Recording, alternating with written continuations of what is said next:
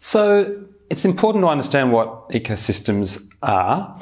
Ecosystems, it's a word we use in science to describe the living creatures and the non-living materials. So I'm talking about plants and animals are living, but then the air and water is non-living. But the living creatures and the air and water all interact at the level of a system. And they do that on big scales. So often when we talk about an ecosystem, we're talking about, a whole landscape, a whole valley, or even more than that, with animals in trees, and the trees with their roots in the soil, and the water going through the soil, and the trees are absorbing gases from the atmosphere and releasing them, and so on. So it's a word that tries to encapsulate the way those things interact at big scales. So why they're important?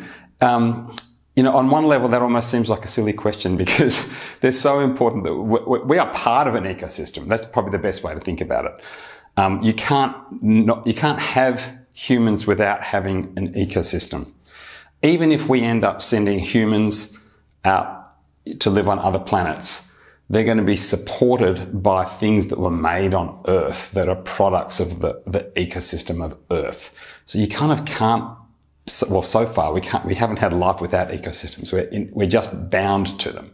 The fact that we breathe in and out constantly, and those gases are being produced by the plants and the animals in the landscape, or at least being shaped and influenced by plants and animals in the landscape, means that every second you're connected to an ecosystem. So if you've grown up in a modern technological society, it's easy to sort of slowly forget the extent to which you're connected to nature.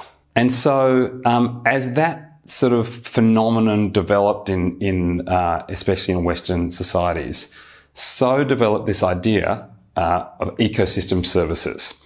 And ecosystem services was really a framework for helping people to understand and reflect on the ways that actually, even though they might think they're separating from nature, they're not. We rely on ecosystems to provide all of these things that we consume, food and water, and to provide the environment in which we can survive. So ecosystem services, or the ecosystem services framework, is a way of accounting for all the ways in which nature is supporting humans on a day-to-day basis. So it's deliberately human-centric. It's kind of like saying, what has nature done for us?